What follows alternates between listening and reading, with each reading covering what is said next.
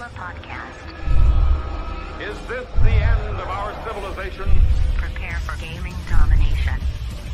The mightiest monster of them all. Grimlock the Dine of Nine, GameZilla. Look, there comes one of them now. Welcome to the GameZilla podcast, your last line of defense in major gaming news. I'm your host, Grimlock, and with me in the GameZilla Media Studios, my co-host, my producer, the Deadite Knight. Oh, that's wrong. The Deadite Knight isn't here. I'm the Macho Mandalorian. And you know that this is the way. Yes, it is. Oh, yeah, this is the way. And of course, our lovely video producer behind the scenes, the man, the myth, the legend, Player One Mickey. I'm just here to make the magic happen.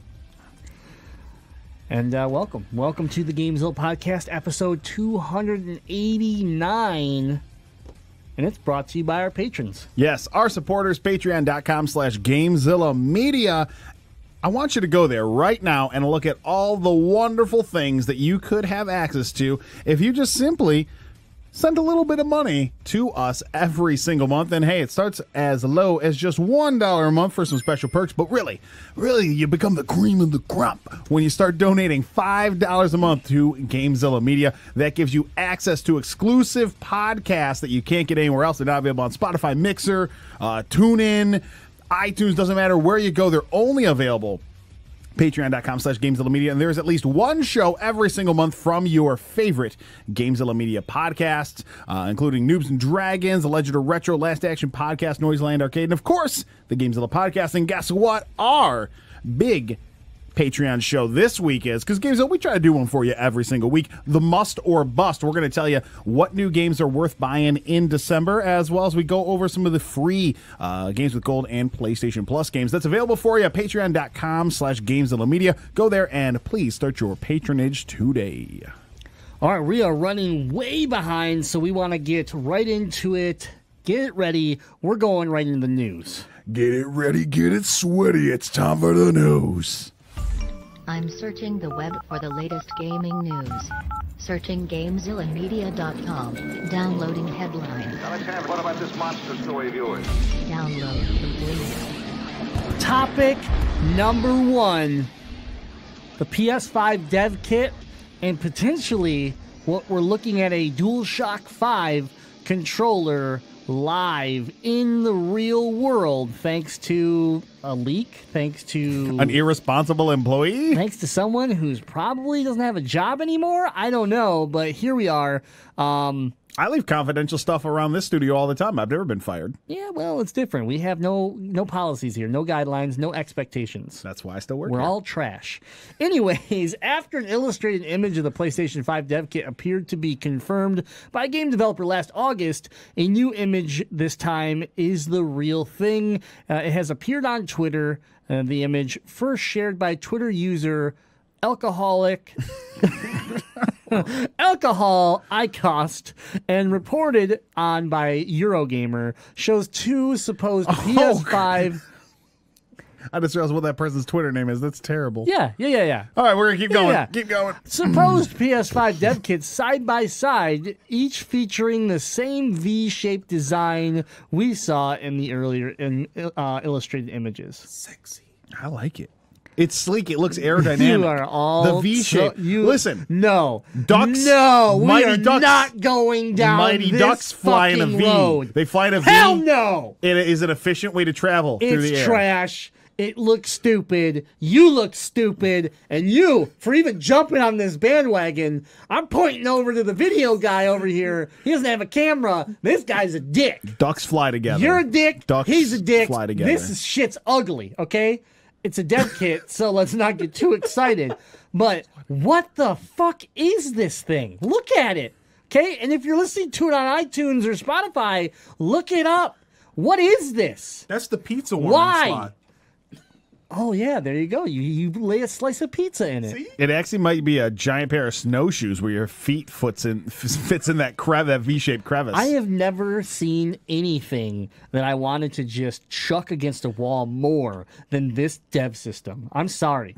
The PS5 dev system looks like one of those training potties for a child.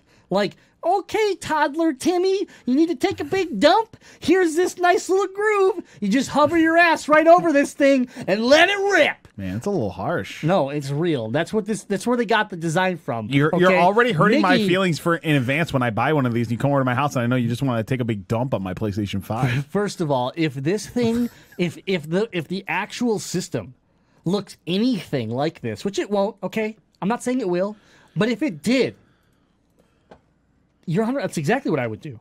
I'd come over to your house and just dump all over it if you had one. I'd find a child named Timmy and say it's time to learn how to, it's time to learn how to potty in a big boy toilet. If I can help, we're gonna start with this piece of shit right here. If I can help a young Timmy grow and develop into a functional child, and if it involves defecating on my $600 PlayStation, then I guess I've helped the world a little bit. First of all. Mickey, you can't be searching this stuff on the show. I'm laughing about this little girl smiling next to her toilet. Mickey, go back. Go down. Go down. Come on. Get that one. Get that one of that girl grinning next to a toilet. Go up. Go up. Up, up, up, up, up, up, up, up, up, up. Right there. Right there. You can. Why? What kind of ad is this? Is this girl smiling next to a toilet?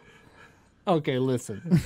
We're gonna keep focusing. They have on glow-in-the-dark targets for your toilet? Yeah, I'd put those in my toilet now. It's called the toddler target potty training. It looks cooler than the PS5 Dev Kit. Same function. Same function. Man. All right, listen. It's a Dev Kit, people. Okay, so I pray that everything on the production side looks completely different. I still want to know why it needs to look like this. Like a Dev Kit could just be a box. It literally could be a computer case, for God's sakes. Why does it look like the Mighty Ducks have just taken form and they're flying down in a V? Why? Because ducks fly together. And why does it have vents on the side of it that looks like this thing needs to fucking turbocharge? Dude, that thing... I mean, it's like, someone explain to me how much airflow this thing needs. Well, Grim, I'm going to actually teach you something about nature. When a machine is truly a beast, truly far beyond the control of man, like the great white shark, it needs giant gills on the side to breathe. The PlayStation 5 is the great white sharks. It is an apex predator of the video gaming world, so it needs more airflow because it's doing more work and it's gonna tear stuff up.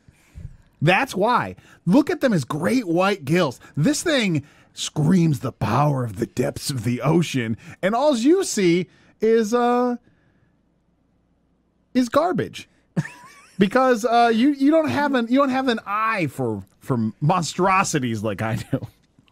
I mean, I'm not gonna lie. It's one of the best examples you've ever given in the show. Like, it's half decent. It's one of the best and one of the worst. It's half decent, but at the same time, for you to compare your favorite animal with this giant turd, I feel bad for you that you had to pull out all the stops. I feel bad that you actually had to take something you actually care about and tie it to this giant heap of turd right here that is the PS5 Dev Kit. I will gladly defend the PlayStation 5 Dev Kit because now that you're fully admitting to being an Xbox boy, I need to defend my brand. I need to be the PlayStation guy on this show. And even if that means being a fanboy and following it to a watery grave where it devours me. First of all, there's no safety cage for me. You can be a fake PS boy all you want. We have a real PS boy on the show. His name's Player One Miggy. I want to know. An Xbox. He did buy an Xbox, but he is a Death Stranding player.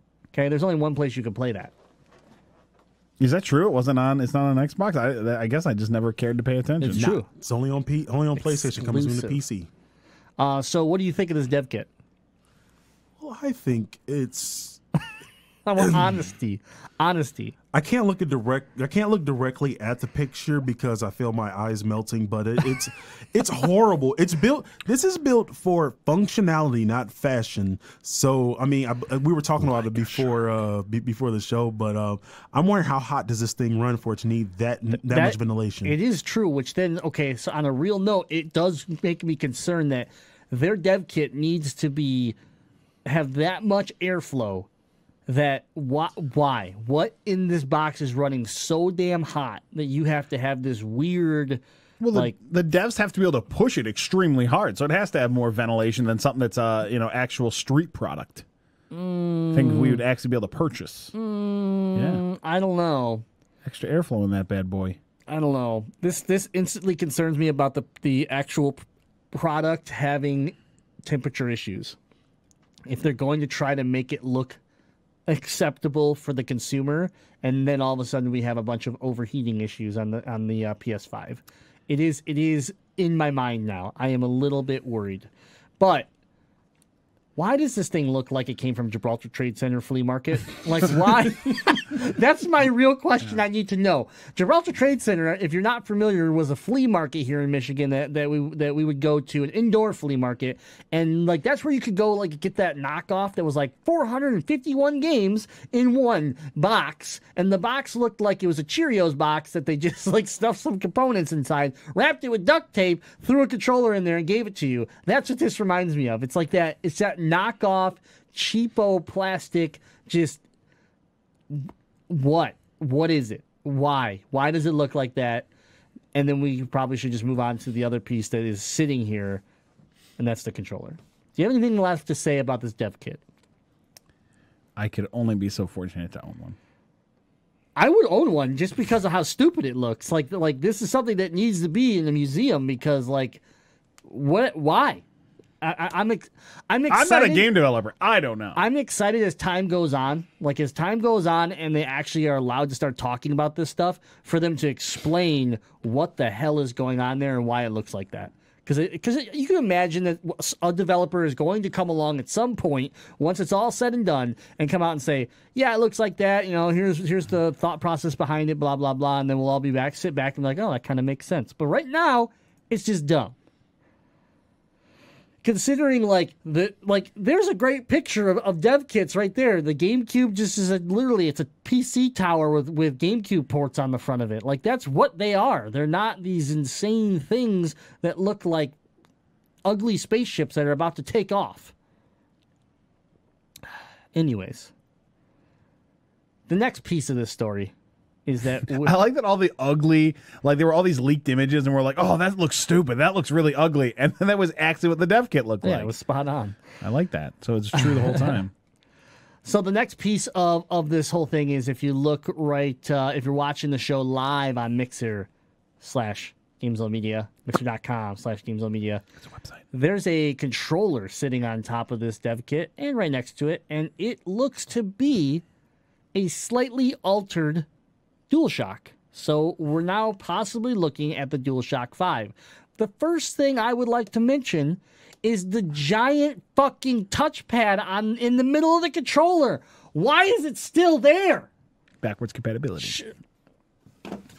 No, we don't get to throw things at me. I'm not Jazzy. You can't treat me like this. I'm not giving the mouse pad back. I'm going to throw the mouse at you then. You get your choice. It's a Corsair. It's cheap. It won't hurt. Sir, it's company property that'll come out of your check. I wanted to believe that the touchpad was not going to be there. And once again, this is a dev kit, so maybe the controller will be slightly different, but if there was going to be a screen in the middle of it or something like that, I believe it would be there with the dev kit, because you would need these companies to be able to actually develop for it. But maybe we could cross our fingers and hope. But it looks like there's a giant touchpad in the middle of this controller still, which, in my opinion, Sony gave up on using the first year into the PS4. So here we go yet again, still having it. And you got anything on this? Because that's the thing that upsets me the most. Well, it's tough when clearly Sony is a brilliant company and they're thinking ahead of their time. And now devs have finally caught up to the wonder that is the touchpad. And we're going to see some really innovative and groundbreaking things here in the next generation using the touchpad. I imagine that the next Killzone game will only use the touchpad. What? That's not what I think. You just are just sitting here enjoying the fact that you're just dumping complete nonsense out right now. First of all, the touchpad's dumb. It's going to be dumb. It's awkward on the controller. It's not a streamlined system whatsoever to be used for anything. Period. Well, here's the problem. I would much rather have a bracket that's built into this controller that I could just snap my phone to, and I have a screen that shows me like, I don't know, a map. Like, I don't even give a shit what it shows me. Just not another touchpad that does absolutely nothing. So I'm going to give Sony some advice because there's still time to make changes. Maybe they should actually learn from the Vita, and if they're not going to give us like triggers or panels on the bottom, go ahead and throw the touchpad over on the bottom side of the controller just to give us more buttons. Yeah, I mean, a clickable touchpad on the bottom plus sensors. It'd be at least better than where it's placed on the top of the controller. Even if you put it on the bottom and maybe even made it a rocker, like in the middle, so that it was actually two buttons and that it was easily, you didn't accidentally trigger both of them, type deal. Yeah. I don't know. For me, like the touchpad on the back of the Vita made more sense than this touchpad ever has on the front of the DualShock 4, and now what looks to be the DualShock 5. It's just such a joke.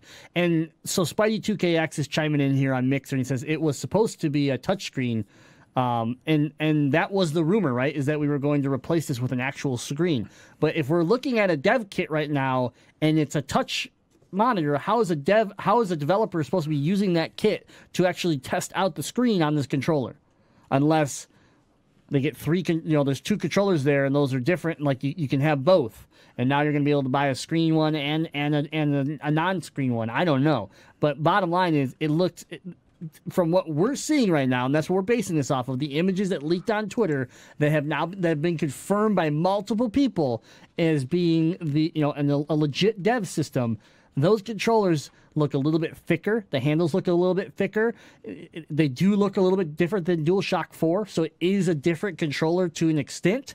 And here we are looking at this thing that could be a DualShock 5 with a giant touchpad in the middle again, that we don't use for anything. It's literally a button. It's the biggest button that has ever been installed on a controller. That's true. That's the only, that's all it is. How do I pull my menu up? Oh, you slap your palm in the middle of the controller and it'll work. You just kind of feel around for a while. You can't miss it. What do you got to say? Anything else? Like I've said from the beginning, it's just for backwards compatibility. We're not actually going to see any new ideas brought forward. It's just so you don't run into weird backwards compatibility problems. Because remember how irritated I was with the fact that the PlayStation TV plays like 10% of Vita games? You don't want to run into that with backwards compatibility to the PS4. I asked you this question just a few weeks ago to name 5 games that you were worried about wouldn't be playable without it, and you could give me like 3. Maybe 3. Yeah, but there's probably some butthurt nerd in their basement that's just raging because they love the touchpad. I tried to represent that person, and I failed to do so. The speaker has supposedly been kept in it as well, and they've supposedly added some sort of rumor was some sort of microphone piece. Oh, great, because that works good on every other system. Right, yeah. So now you're going to talk to your controller. So now when you're playing Death Stranding 2, Miggy, not only is the baby going to cry to you and you're going to be able to hear it out of your controller, but you'll be able to make baby noises back to it to calm it down. Be like, it's okay. You won't have to just shake it. You'll rub the touchpad first, like you'll pat it like you're patting the back of the baby, because that's super cool, and then you'll rock it, and then you'll talk goo goo gaga to it. Hey, just think about don't ever do that again. Maybe. Just think about what the touch. That's just creepy. Looking at a grown man and the baby sounds coming from him, it's weird. Just think about what the touchscreen integration might be on that new Terminator game. You have to listen to the Patreon pre-show to know what I'm talking about. What a shitty plug.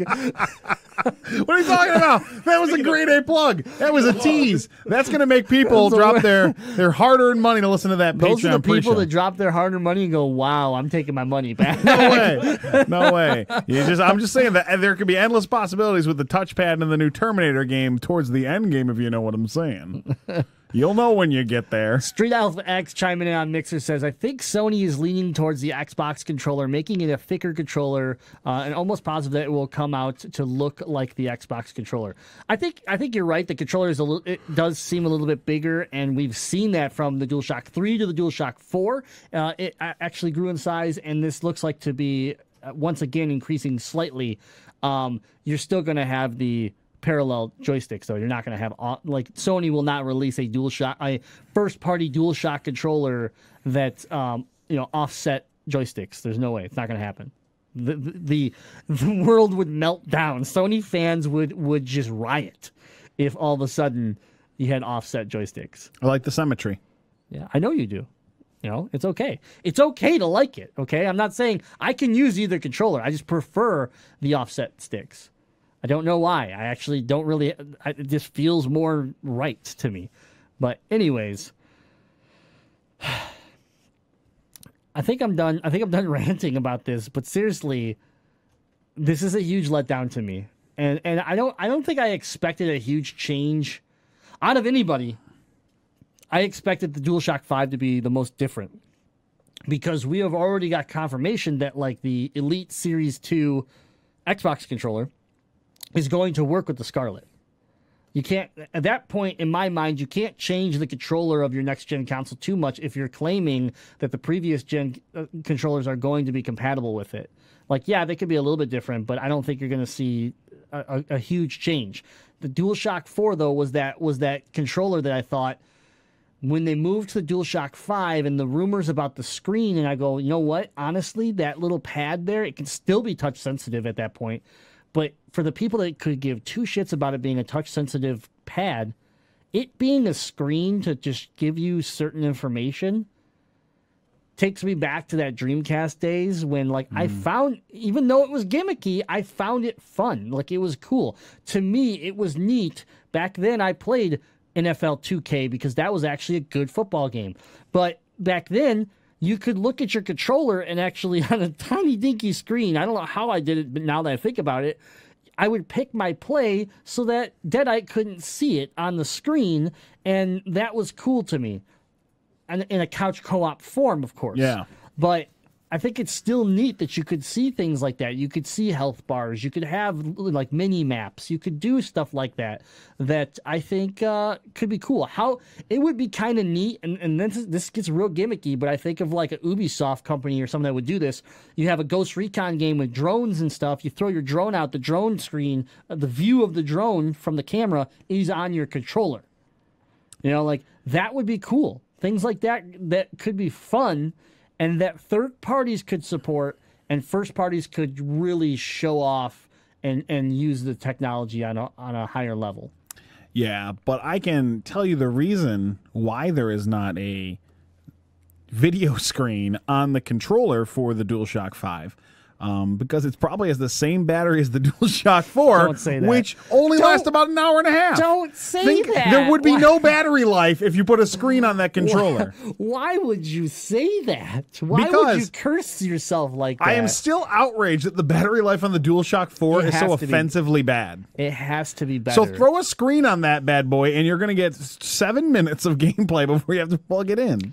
No, I believe... You'll have to have a little hamster on a wheel running connected to your controller to power it. They obviously didn't get rid of the touchpad, which is a big disappointment. But I have to believe the one thing they learned is that this controller has to have a better battery in it for the love of God.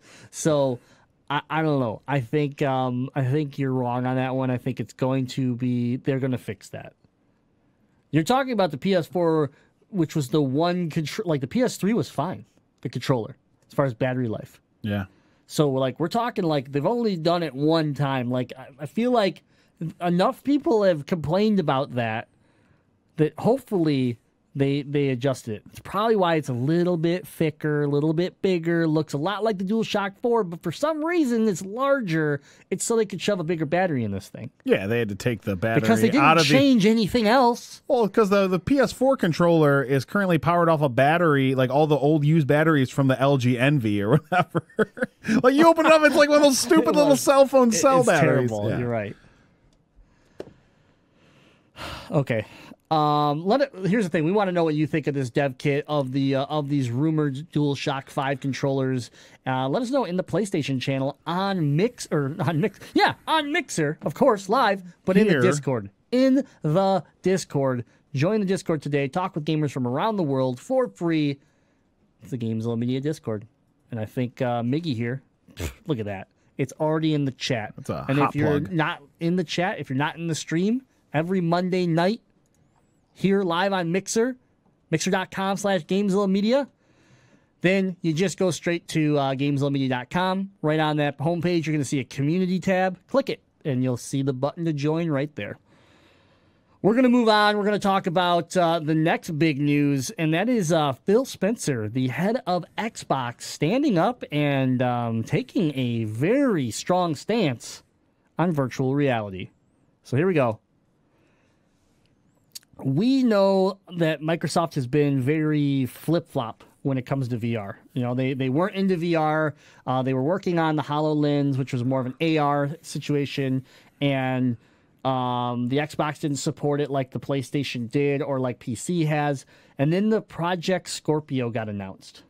And Project Scorpio, this was really interesting. I read this today, and I totally forgot about it. Like, Microsoft did such a good job of just kind of like, let's stop talking about this, and people will forget that we ever said anything.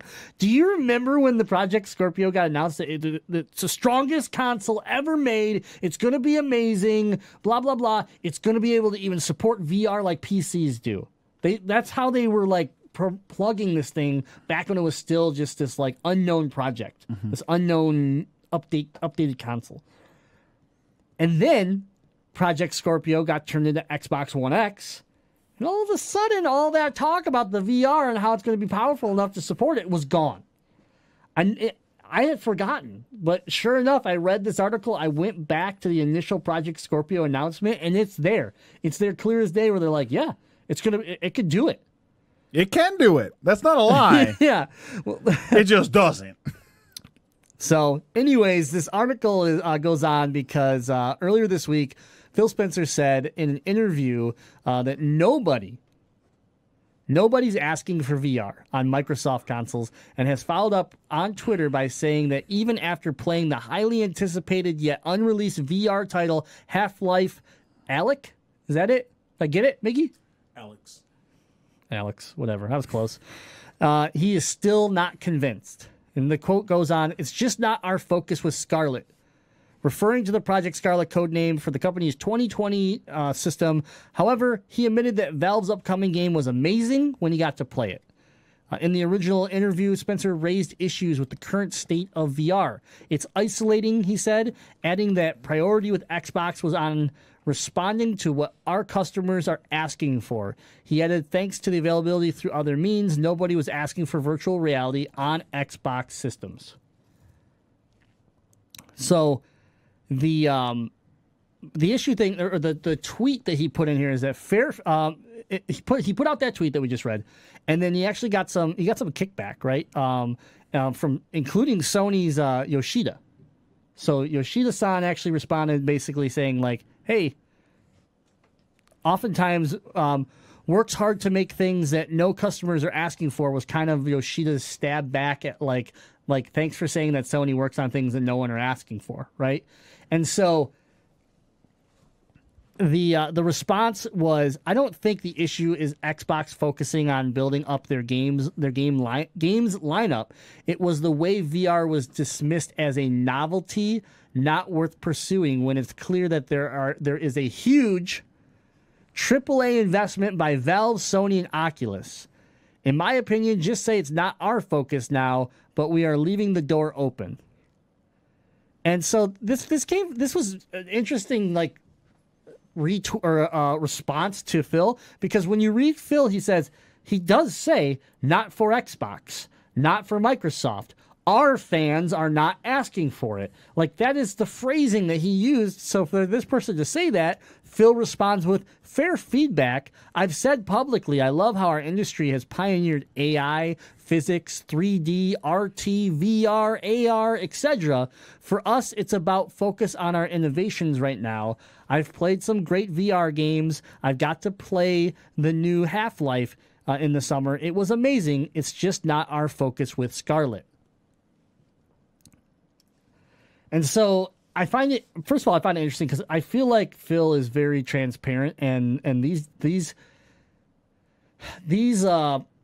platforms that he stands on when like this, I believe him when he says the analytics, the response of our customers is that no one's really asking for this on our platform. And I believe him. Like, there's not many people in this industry that I can stare at and say, this guy's probably telling the truth. He's historically been a straight shooter. Yeah. And so, and the more I think about it, I go, would I want a VR headset on the Xbox? No. Because I have had a VR experience on the PS4, and though it was fun, it's not something that drives me to do.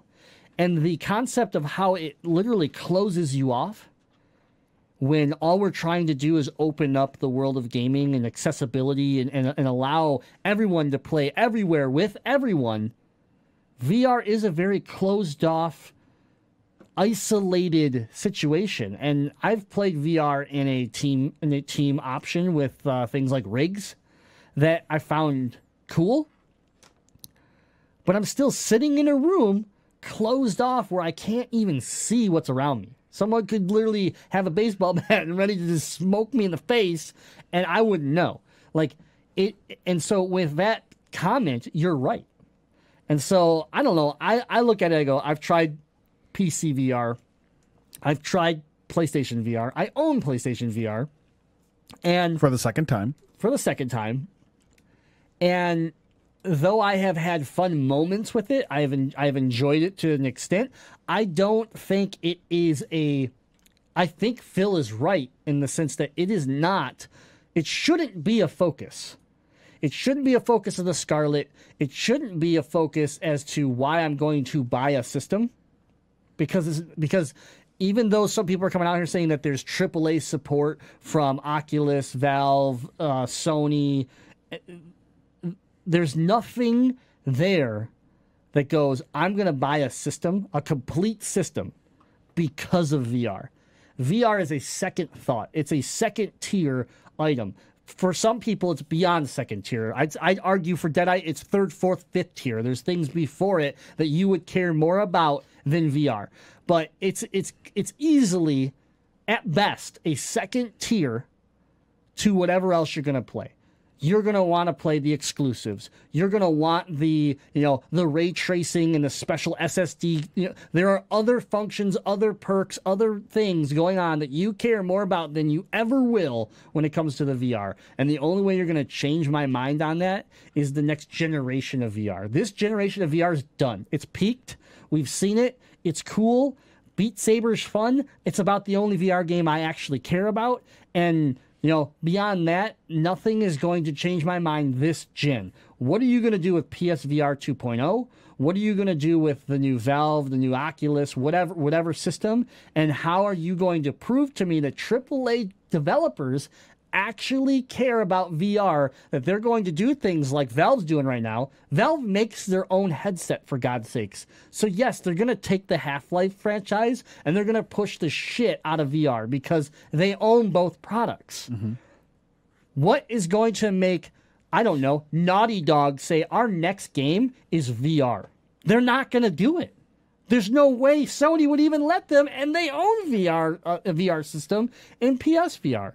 So that's what I want to see. What are you going to tell me that this technology is so good and it is truly the next thing in gaming technology, that the next God of War, the next big game is going VR, and you expect that the world's not going to light on fire about it? Mm-hmm.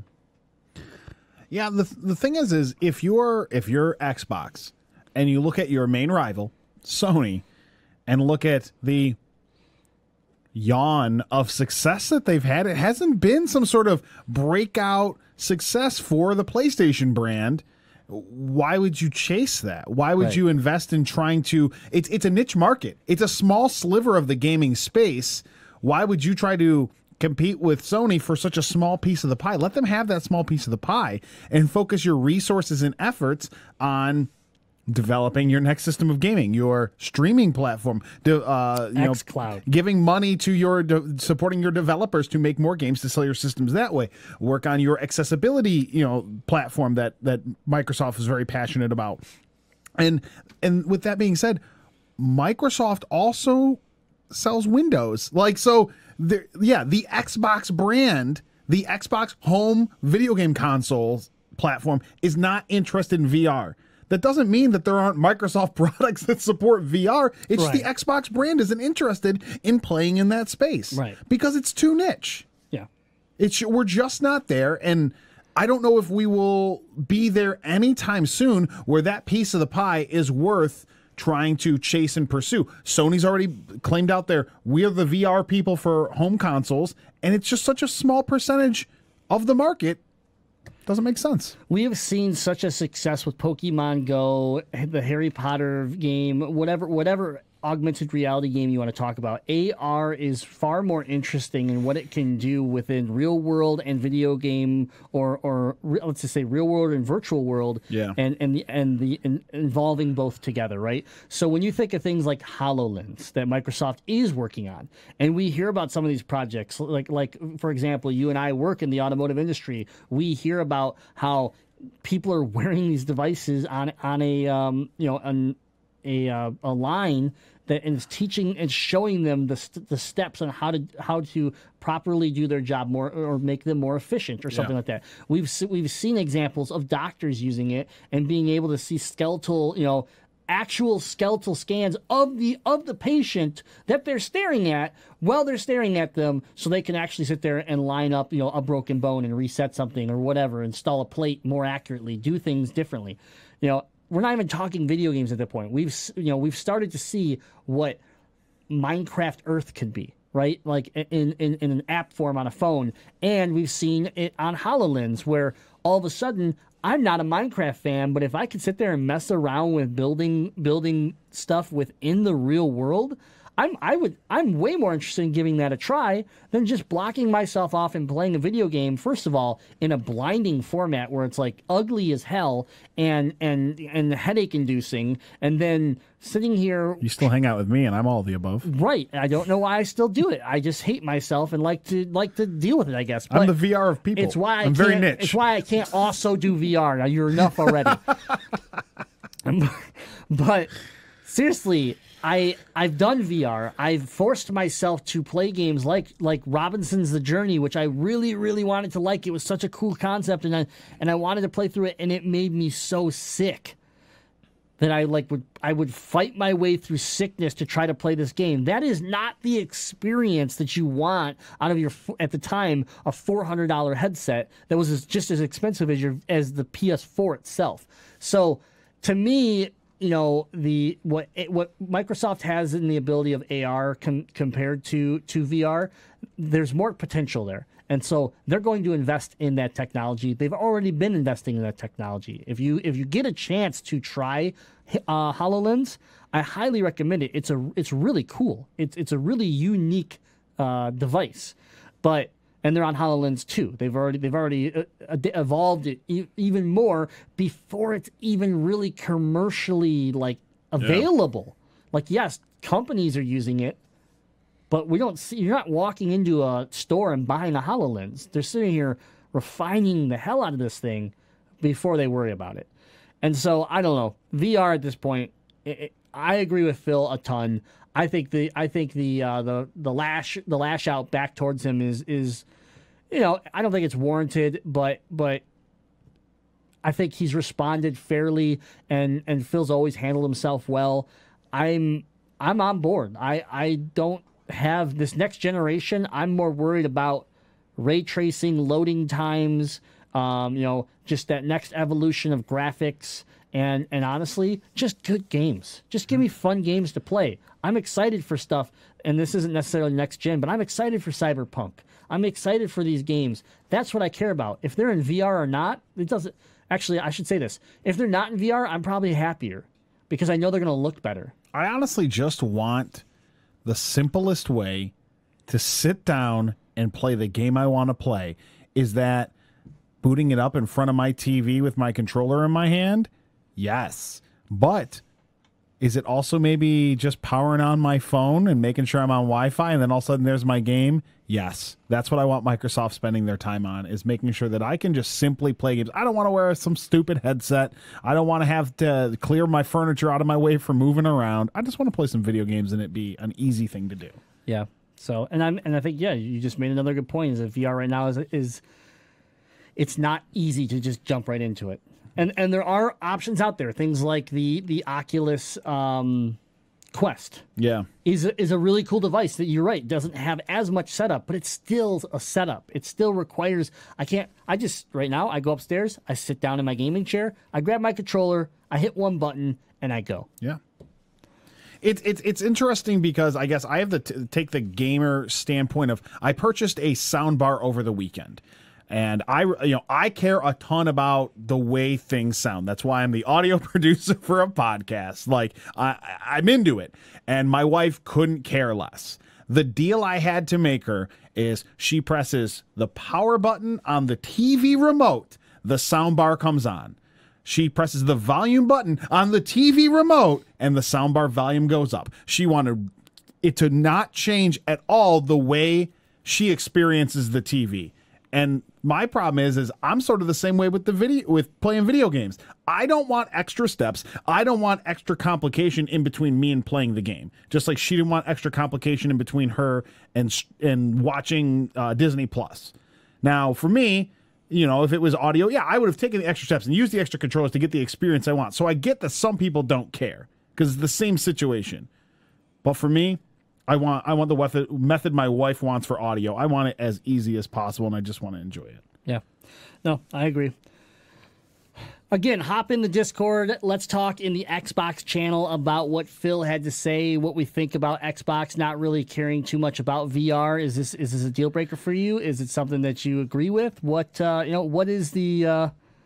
is your feelings on this topic? But we're going to move into our last topic. I think I'm going to let Deadite lead this one, because this was one he suggested, and he has a specific angle he wants to take on it. So here we go. Topic number 3. All right. So we found an article on Polygon that was actually a really interesting write-up of some of the changes that are coming to YouTube. We know there's a lot of changes, broad spanning across YouTube, of the way they're monitoring content, not just video game related, but across the board, because it has been a recent issue that's come up a lot in the public eye of how easy it is for children to access things that they probably shouldn't be accessing on YouTube. Because honestly, YouTube came about and became prevalent long after you and I were children. And these kids are now growing up with YouTube, and they're seeing things that they shouldn't see, where back in the day, it would have been a little bit harder for kids to stumble across some of the stuff that's available to them now. So, interestingly enough, YouTube has come out and they have made a statement that they are changing how they moderate violent video game content. YouTube will no longer restrict violent video game content starting today. That was an announcement made by a Google support post. That means that all future gaming uploads that include or have scripted simulated violence may be approved instead of being age restricted as they might have been before. And it's really interesting because I think Grim talked about, I had an angle I want to take with this. The representative of Google came out and said that it is Google's opinion that there is that they know the difference between real world violence and scripted or simulated violence, such as in movies, TV shows, and video games. And they want to make sure that they're enforcing real violence, making sure that that is not on their platform and that is restricted. Now, Grim and I were talking, like, is this something we want to cover today? Is this something we want to talk about here on this podcast? And I said, yeah, because what it is to me is it's YouTube and Google. Importantly, we got to remember one of the biggest companies in the world, Google, taking the stance that is counteractive to what we're hearing activists talk about, what we're talking about certain politicians talking about. Everyone for the last 20 years has tried to blame violence on video games. I mean, ever since Columbine, right? You don't have to go back much, very far for the president of the United States to sit here and use this comparison. Correct. So yeah, you're 100% on pace with correct with this confusion that they're kind of creating. Yeah, and even in the early 90s when the video games ratings became a thing after some crime. So ratings are bullshit, by the way. Absolutely. But YouTube is coming out saying that, hey, we understand the difference between real violence and video game violence. So YouTube is taking the stance that they are not the same thing. They're not equivocal. And that equivalent, I should say, they're not equivalent. So to me, this is actually really big that we're having a major company in some ways support video games as an art form opposed to overly restricting and regulating them. First of all, the topics we picked today have been where I've been very animated and like upset, and this one bothers me too, because though I don't agree with a lot of the politicians that want to sit there and like restrict video games, we have sat back and talked about how as gamers, as human beings, as whatever, however you want to look at the spectrum here, we have to do better.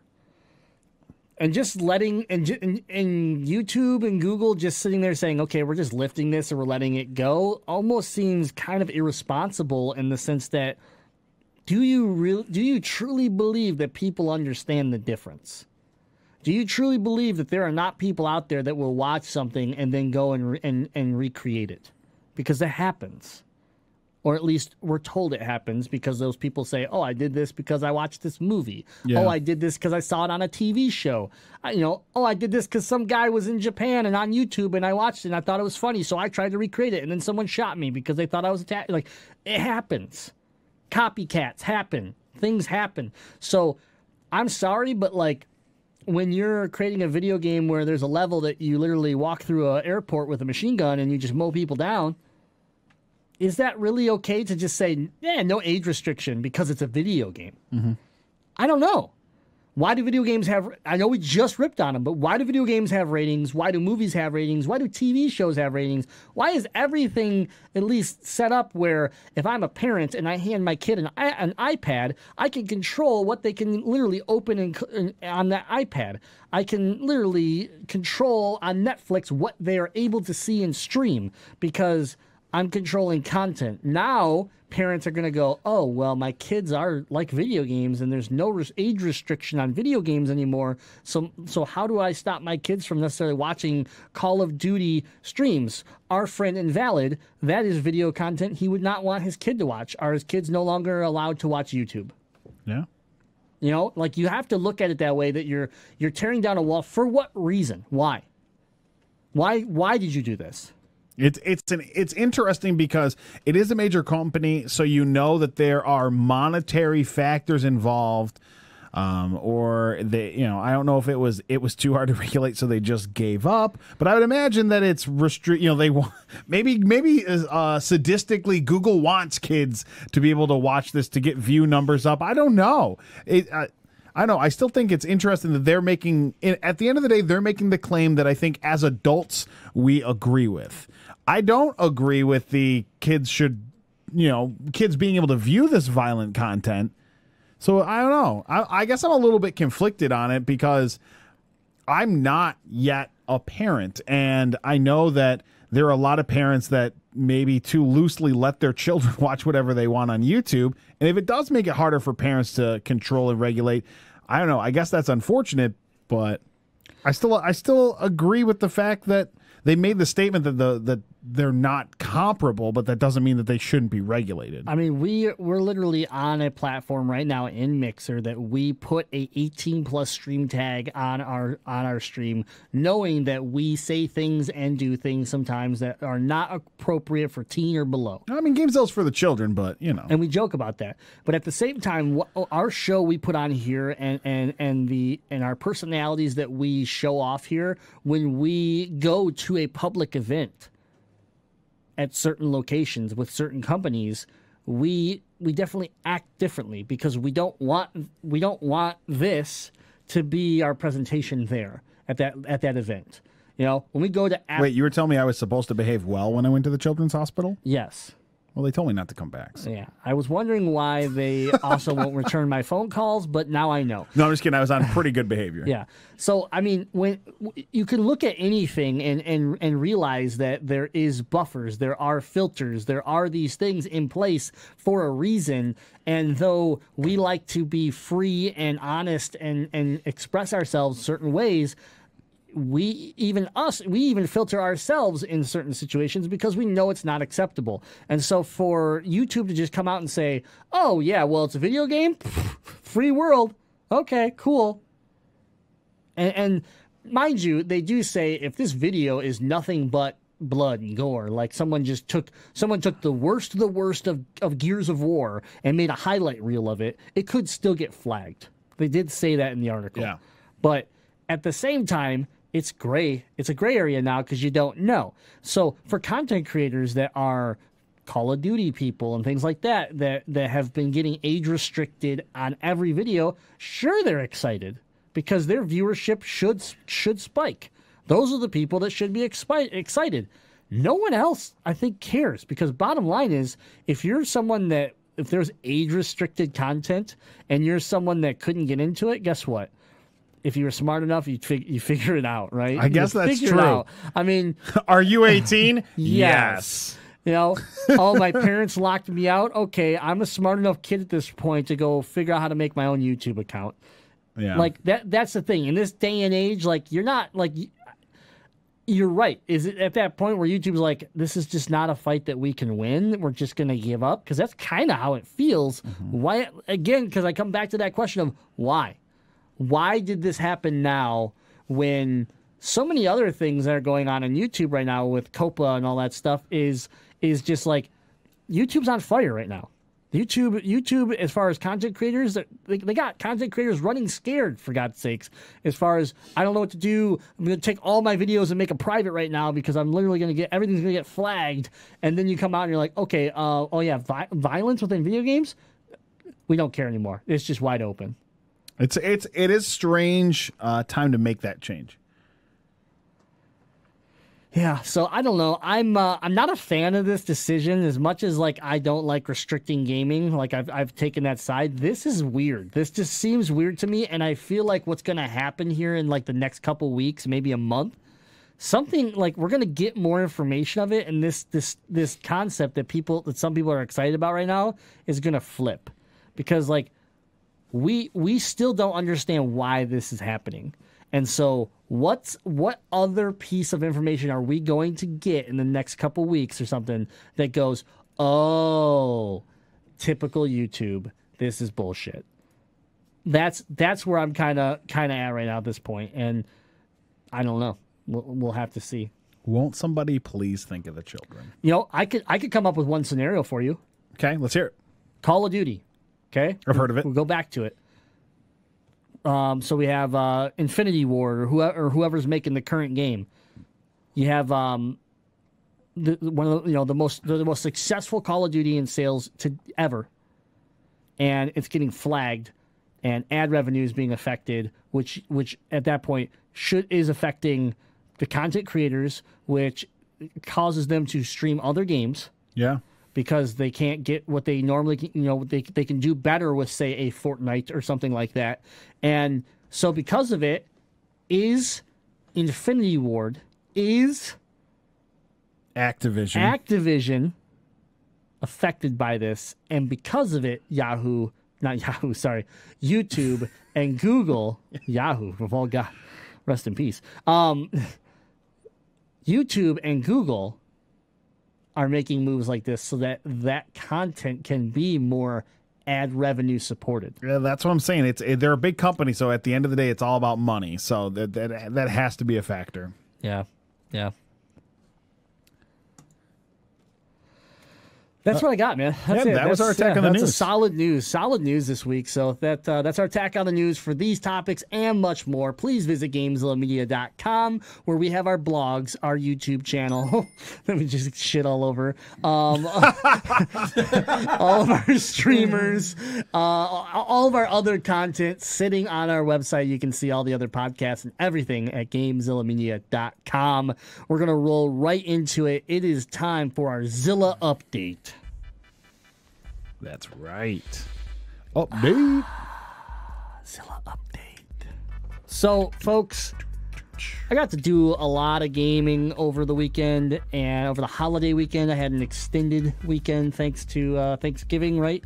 And I hope everybody that celebrated it got to have a good time. If you had an extended vacation, good for you. If you had to work the whole thing because you live in Canada and your name's Frustrated Canadian, I'm sorry. I don't know what to tell you. They had their Thanksgiving earlier. They still get a Thanksgiving. I know. I'm just giving them a hard time. I saw him in there, and I saw him in the Mixer chat up there. So, but yeah, I'm going to talk about something really cool, and that's xCloud.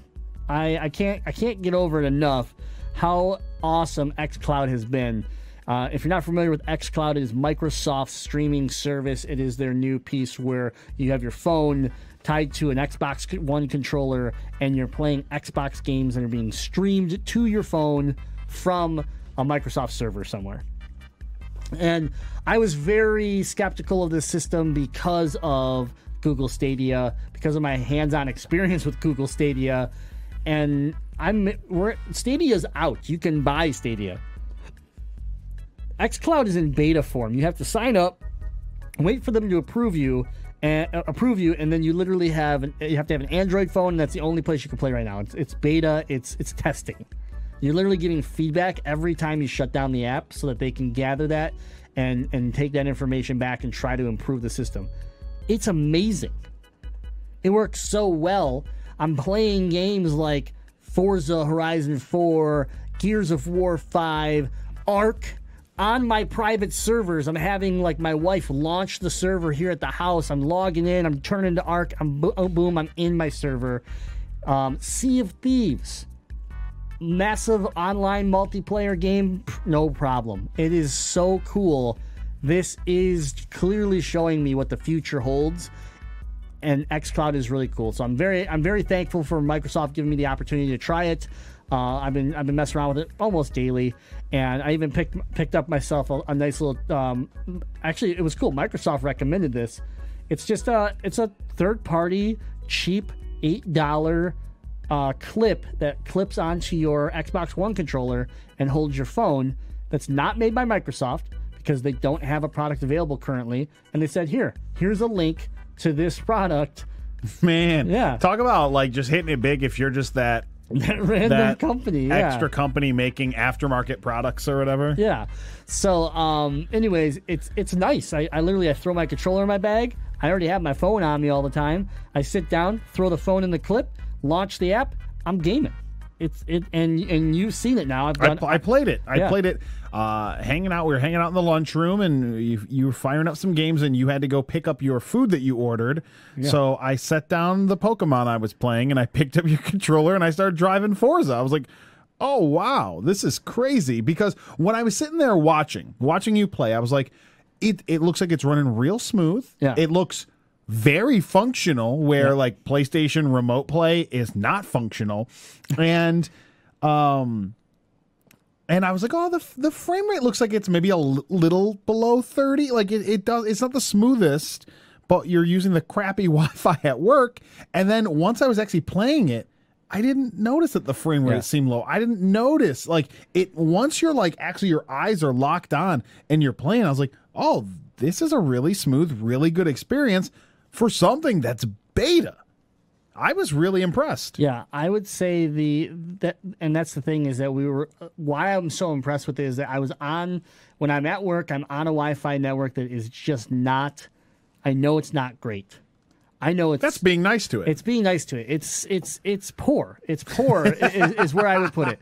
It's very poor. Yeah. And so for me, I'm sitting here like, okay, well, I think this shows me the potential here, because when I'm here at home and I mess around with it, it's even better.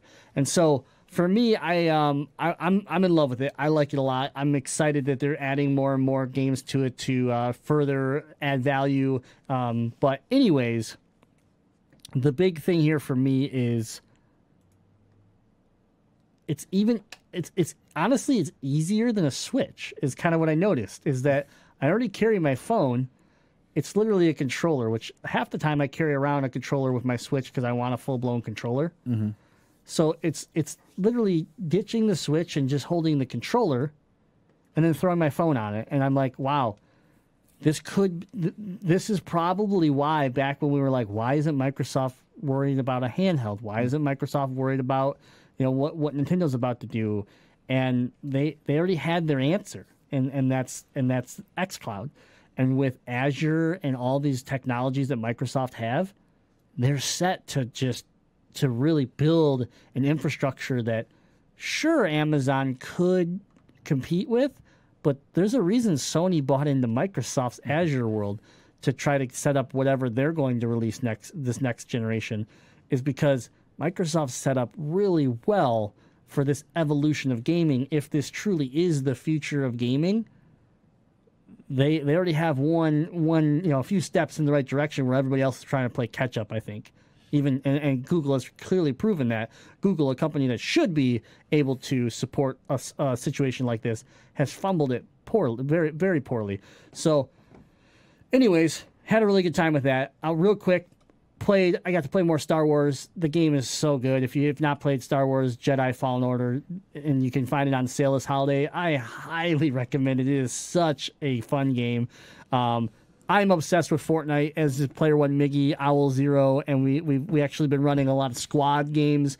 We've been getting wins actually, which is awesome, and we've even been hosted by the Hype Zone Fortnite channel in the last couple days, like multiple times. It's been super cool to see that our progression in the game has actually been paying off, where we're being picked up by some of these bot channels that are throwing hosts around with 50 to 100 people in the stream. So really cool stuff. Had a lot of fun over the holiday. Sad it's over, but hey, in a couple weeks we'll have another break and I'll be able to get dive into gaming even heavier. I did buy one video game on a Black Friday deal. On a Black Friday deal. I bought Shenmue 3. Oh, come on! I bought Shenmue 3 on the PS4. First of all, I didn't realize it was only on the PS4. I was looking for the Xbox copy. Couldn't get it, so I bought it on the PS4, and my wife is holding it. If you told me you were going to flush $60 down the toilet, I would have come over to watch. $34.99, baby. All right, I'll give you that. $34.99. So the thing about it, though, is that my wife looked at me and goes, "You're never going to play this, are you?" I'm like, "Probably not." And she's like, "Why are we even buying it?" I'm like, "I don't know. You're the one holding it." And she still bought it for me. So it'll go on the shelf. It'll be another one of those sealed games that I don't know if I'll ever even play it. That's the opposite. I was going to go buy that $5 copy of Anthem. And my wife's like, "Yeah, if you want to go to GameStop and get that, you can." I go, "Yeah, but when am I going to play that? I already own so many games that I'd rather play." And what's the Anthem campaign? 20 hours? 20, 30 hours. Yeah, I was like, maybe, probably 20 hours. I was like, I don't know when I'll have time to do that. I guess I'll keep my $5 and stay home. Yeah, I kind of wish you would have picked it up, because I think you would have just, even without finishing the story, just having a little bit of time to fly around like Iron Man is always is a good time. And it is going to be interesting to see if this does follow the footsteps of No Man's Sky, where this Anthem 2.0 does really create a resurgence in the game. Yeah. But I mean, we'll see. Time will tell if that's actually going to happen. The difference here is that Hello Games had nothing else but No Man's Sky. BioWare has many other projects they have to worry about. So how much resource are they actually going to put in this game that is right now, as far as I'm concerned, dead? So, yeah. But for $5, I don't know. I probably would have done it. Maybe I'll get it for you for Christmas. We'll see. We'll see. But anyways, Mickey, gaming moment of the week. You got something for us? Gaming moment of the week has to be gaming with you guys. Yeah. It's been a good while since I have just said forget adulting, all the laundry, all the dishes, all the stuff, and just sit in front of my TV and just game until something starts to smell weird, which I think might be that pizza I couldn't find. But we'll worry about that later. But a lot of gaming. But it was a lot of fun. I have become addicted to Fortnite. I never thought that I would be addicted to that game. Never in my life. I'm worried about you. I think I ruined you. You ruined me. Mickey, say it right. You're addicted to Fortnite Mobile. I'm addicted to Fortnite. So I've played on the PlayStation. I cracked open and broken the seal on the Xbox. I play it on the mobile, and the mobile version is not a dumbed down mobile version. It is Fortnite with mobile controls, and I am amazed at how well that I do on the mobile and on the Xbox. After training with Owl and with Grim, I've gotten better with building on console, and I'm gonna do some training to work at it on the mobile. But I've been playing it every chance that I get. I put down the controller, I go to bed, and I pick up the phone and I do a couple of matches. I got second place last night, and if I didn't run out of ammo, I would have made first place on solos. And when I clocked out for lunch today, I whipped out my phone at my desk and started playing. Whoa, you whipped out your what at your desk? Oh, whoa. And the amazing part is Grim jumps into my party. I do. And we're playing at his job and at my office, which we're like completely far apart, and we're running duos. We were doing really good for not being able to communicate. I mean, just how we were like watching each other and kind of like how we learn how each other does. It was amazing. So I think I'm gonna be hooked on that. And broke in my Xbox, and I started playing some Outer Worlds after I got off last night. It was a mistake because I wanted to keep going. Yeah, it's beautiful. So got that, and I picked up Yakuza Kiwami 2 Black Friday. So. There's the weeb Miggy we know. Yep. So I'm looking forward to binge that. I now have 0, Kiwami 1, 2, and I'll be picking up the collections 3 through 4 when it comes out. But yeah amazing. I will say what he mentioned on the training side is we started playing Zone Wars, which I think you might even like. It's not Fortnite. You literally get dropped in. It's in the creative mode. You get dropped into this Coliseum. It looks like an old Roman Coliseum, and you spawn into these little like huts. You get random drops, so like 6 random drops, and then you come out of your hut, and then it's literally just free for all. And the concept is to teach you to shoot and build. So shoot, build, and really try to work that into your brain, because it is so different than anything else. Yeah, it's a lot of fun. I had several people that wanted that. I was like, just let's do this. And they're like, I don't know. I don't think I really want to. This isn't my style. And then by the end of it, they were like, oh my God, this might be my favorite thing. I might like this more than the regular Fortnite game. Wow. And it's just a creative mode that's actually a user made. Somebody made it in creative mode and then made it public, and so people use it. That's super cool. Yeah. So think of Little Big Planet on the creative mode side, where people build all this fun stuff, and then you can just go get access. So if you don't like Fortnite, you can go do all sorts of weird stuff in the creative mode. What about Deadite? Well, outside of me catching them all, continuing on my quest to become a Pokemon master, gotta catch them all. Which I'm approaching the end of the main story. So, really taking my time. I'm 45 hours into it. When was the last time I said I was 45 hours? The last game I put that much time into was Jurassic World Evolution. So, but not over the course of 2 weeks, 3 weeks, whatever it is. So, really going hard on Pokemon. Been loving it. But when I've wanted to take a little bit of break from Pokemon or slow down so I'm not that much further than my wife is in the story, I was recently inspired by being super into The Mandalorian because it's amazing. And, I fired back up Battlefront 2 to finish the story off in that, because Battlefront 2 has some fun story missions.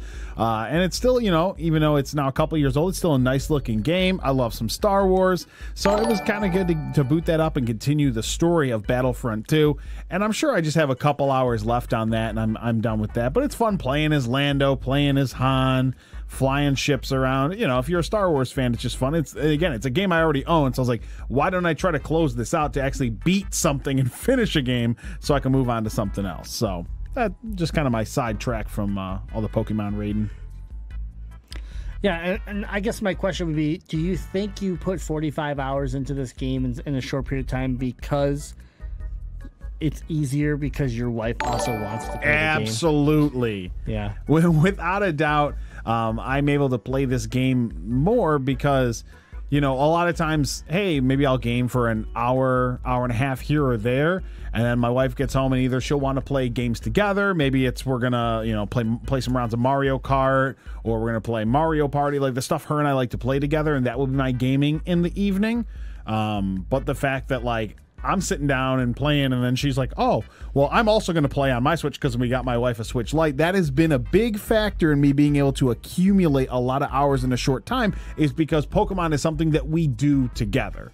You know, she works on her story. We're both trading and trying to help each other collect and do raid battles together. So that is definitely a big factor in me having extra time to play Pokemon, is having my wife's support with that. Yeah, so I figured that much. Obviously, both of you, that's probably like your favorite franchise. Yeah, for sure. So it definitely helps. But yeah, cool. Those are our gaming moments of the week. We had a good holiday break. It was nice. Got some extra gaming in, but unfortunately, it's back to the grind. So yeah. That's those are our gaming moments. We want to hear what you were up to. What are you gaming? What's going on? What are you excited for? And you do all of that in the Discord. So join the Discord today. It's free. Talk with gamers from around the world, and you can do so right by going to GameZillaMedia.com, clicking on that community tab, and joining the Discord. If you're watching us live on Mixer, the links are always being spammed. I mean, like every second, Miggy is spamming them. People can't even talk. So, anyways, posting them right up in the chat here live on GameZilla Media on Mixer.com. So, yeah. That's what I got for episode 289 of the GameZilla podcast. We are pushing towards that big 300. Oh, man. We're going to have to start planning something. A big celebration. Yeah, big celebration. I'm hoping everybody comes out to the live show of 300, because I think we're gonna try to really build that out and do something special there. So I'll be working with Miggy on that one. Nice. Yeah. I'll show up and be confused. Yeah, we wanna make sure that we thank our patrons one more time. You know, the Patreon. If it wasn't for our supporters, we wouldn't be able to do the things we do here. So if you are looking to find a way to support GameZilla Media and support us, it's patreon.com/GameZilla Media. Not only can you help us out, but you gain perks. You get extra content. You get some exclusives that there's no other way to get other than through Patreon.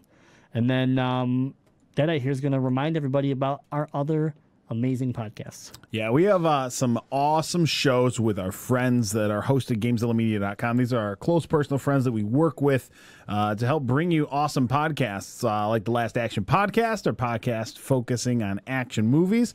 Of course, our boys at the Legend of Retro. They cover classic gaming, so they take you down a trip down memory lane. Noobs and Dragons, it's season 2. It's a new campaign, new characters, learning from Dungeon Master Craig WK, and of course, they are being punished on a weekly basis. Many critical fails. So make sure you listen to Noobs and Dragons. It's a great story-based podcast with some guys playing D&D. And then a podcast that I am more in love with than ever, because I have Disney Plus and I started episode 1 and I am going all the way through The Simpsons, and that's exactly what Noiseland Arcade does. They give you a recap, break down some of the historical things happening the week the episode came out, give you a little inside information about some of the jokes. It is Noiseland Arcade. It is our Simpsons podcast hosted by Sean the Arcade Phantom and Craig WK. All these shows available wherever you listen to the GameZilla podcast, and of course Spotify, Stitcher, TuneIn, iTunes, and of course GameZillaMedia.com. It's a website. I want to remind everybody, GameZillaMedia.com, like you said, is where you can find our YouTube, our stream team, right? We have streamers on Twitch, on Mixer, on Facebook. So make sure that you're checking out all the content creators that are part of GameZilla Media, our blog, and of course all the other shows that I just talked about. So thank you, everybody, for hanging out on this episode. Please, I'm going to say this live on the show so that people get an idea. Please stick around for a minute. There's something I want to do at the end of the show. So, but we'll do that off recording. Anyways, thank you for hanging out. Remember, we are your elite free DLC for all your gaming news. And until next time, game on. This is the way. Oh, I mean, game on. Oh, I have spoken.